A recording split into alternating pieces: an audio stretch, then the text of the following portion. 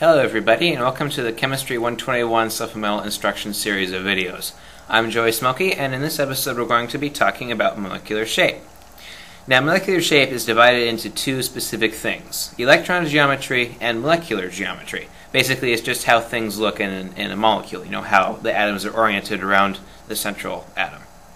So, in electron geometry, basically you're concerned about the atoms and electron pairs that are floating around a central atom in a molecule. So if you have something in the middle, that's what everything attaches to, the atom in the middle. The electron geometry is concerned about all the electron pairs and all the atoms that are around that central atom.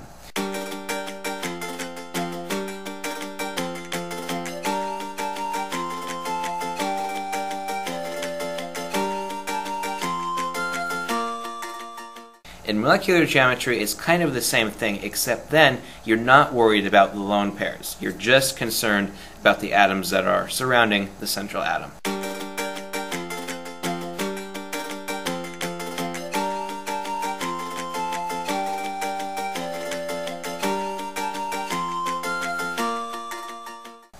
Now, there's 5 main kinds of shapes that you're going to want to be familiar with: tetrahedral, trigonal planar, trigonal pyramidal, bent, and linear.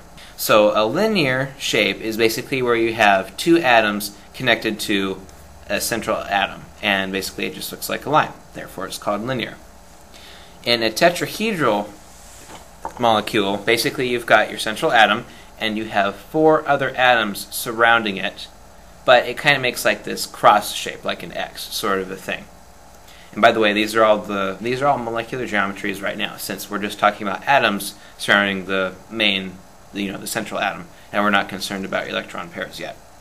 So trigonal planar is the next one we're going to be talking about.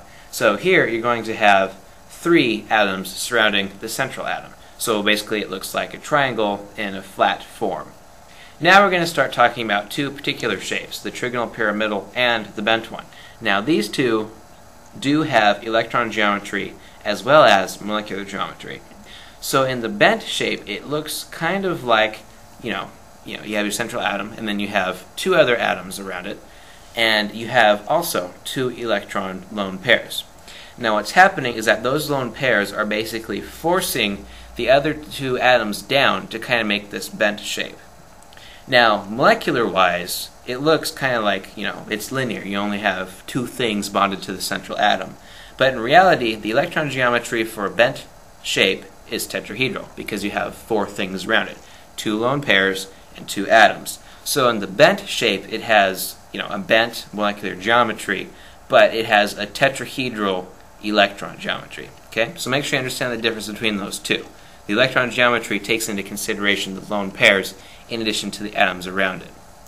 Now the next one is trigonal pyramidal. So it's kind of like the trigonal planar one, except you have 1 lone pair basically above the central atom. So here, again, notice we have 4 things. So the electron geometry for a trigonal pyramidal molecule is tetrahedral, but the molecular geometry is obviously trigonal pyramidal, because that lone pair up on the top there is basically forcing the other 3 atoms bonded to the central atom away. So it kind of looks like a pyramid, and that's why they call it trigonal pyramidal. So those are the main different shapes that you're going to be concerned with for Chemistry 121.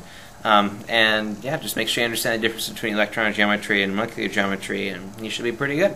So, and make sure you go out there and practice with some different Lewis structures, kind of get used to how to draw things in a tetrahedral shape and like a bent shape and all that sort of stuff, because that might be something that you'll absolutely see on a test, and you might have to know how to do that.